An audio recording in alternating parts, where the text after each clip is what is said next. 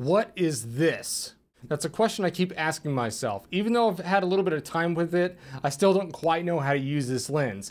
This is certainly an odd piece of gear on the surface, but this is the Canon RF 5.2mm F2.8 dual fisheye lens.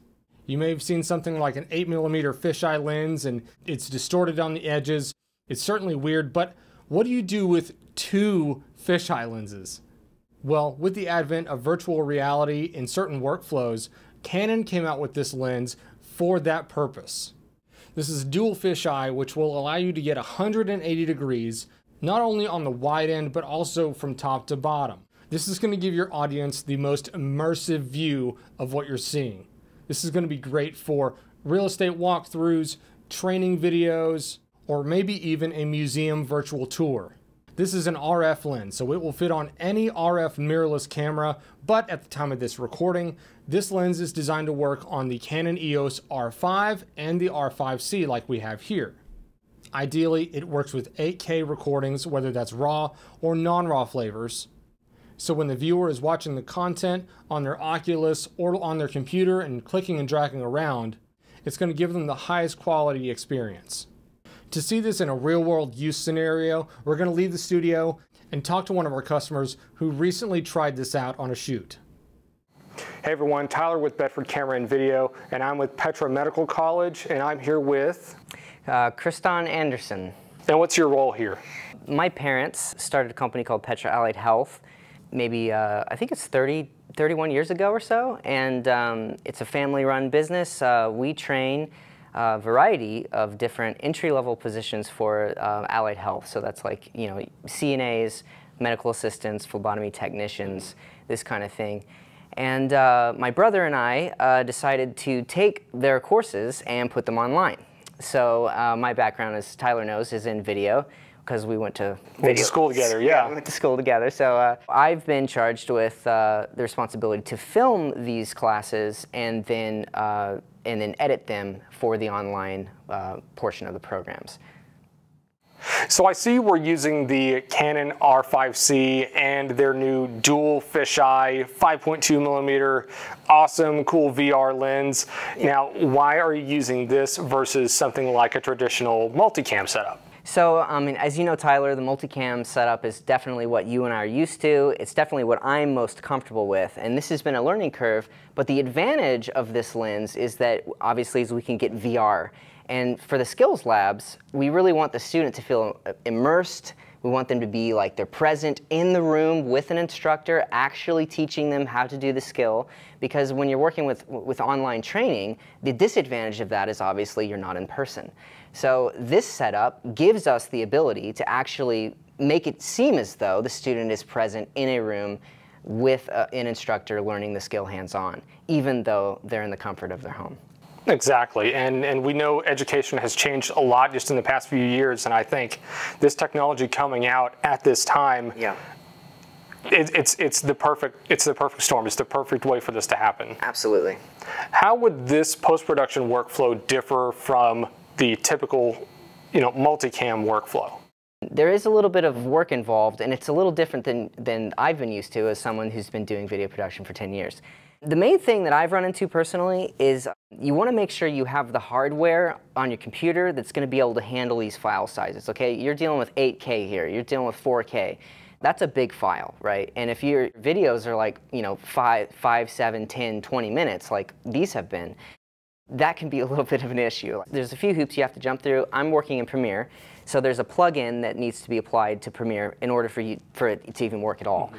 And then from that point, you want to make sure you have the ability to actually edit, So, like for me, I had trouble even scrubbing through it because these files are so big. That was an obstacle for me. I'm looking to upgrade my setup so that I can handle this a little bit better. As far as the process beyond that, once you have the plugin installed and you get it in the timeline, what's nice about the Premiere version is that it does all of the setup for you.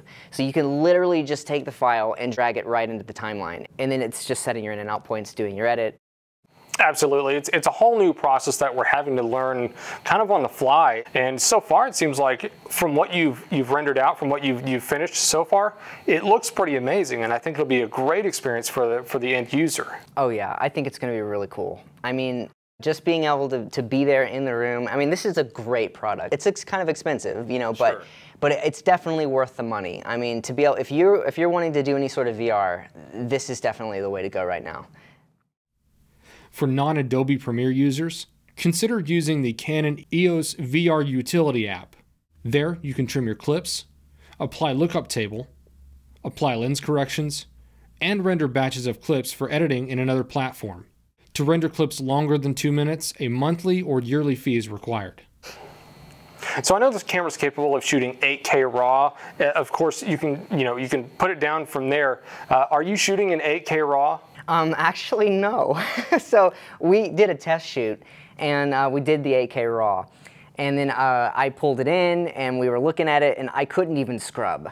Like, I would like put the playhead at a certain frame, and it would wait maybe 5 to 10 seconds, and then it would show me that frame. I think the bit rate was also much higher as well. Yeah, and we took it down, and that actually was really helpful. So the file sizes, I did some transferring last night, and I was worried because after that test thing with the 8K, it was like just to do one less than I think it was 30 seconds of video. It took an hour and 20 minutes to export that video, and so that's something to keep in mind. You know, if your viewers are working with older hardware, or if they don't have the RAM or the processing power that they're going to need, or the graphics card for that matter, you know, that's something to keep in mind. It could be a little bit, you know, of a hassle there. But once we took it down to the 4K, I transferred the footage last night, and it went much quicker. It was like it was much more manageable, way easier to work with. So I mean, there is some flexibility there, even if you're working with some older hardware, computer hardware. Another thing that I noticed about this experience was that because of your working with this dual fisheye thing, and your viewfinder is only so big, right? So you have these you know, 2 little images that are circular on your viewfinder. It's really hard to see what's in focus when you're working with this. So I really would recommend an external monitor setup to maybe fit on the top of it, so you can have a little bit of a bigger view.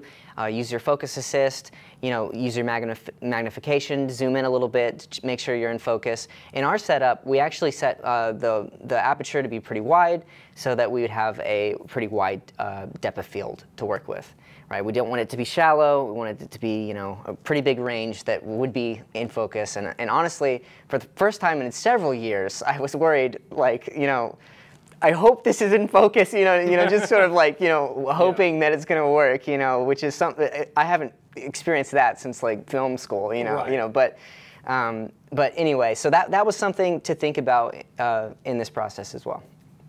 So now I'm also seeing that you have the tripod oriented in not the typical way. We actually have the leg going back behind the camera, not like you would normally have in the front if you had like a heavier lens, you wanted to, you know, distribute that weight. Why do you have the tripod in this orientation?